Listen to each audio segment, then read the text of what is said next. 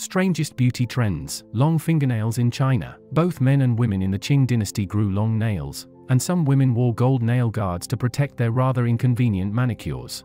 This was to show that they were wealthy enough not to need to work with their hands. Instead, they had to rely on servants to dress and feed them. The Tang dynasty loved big cheeks. Women with plump figures, round faces, big cheeks, and wide foreheads were considered the most beautiful during the Chinese Tang dynasty. Renaissance women wanted receding hairlines. Large, curved foreheads were an important indicator of beauty, and women would pluck or shave their hairlines to increase the size of their forehead.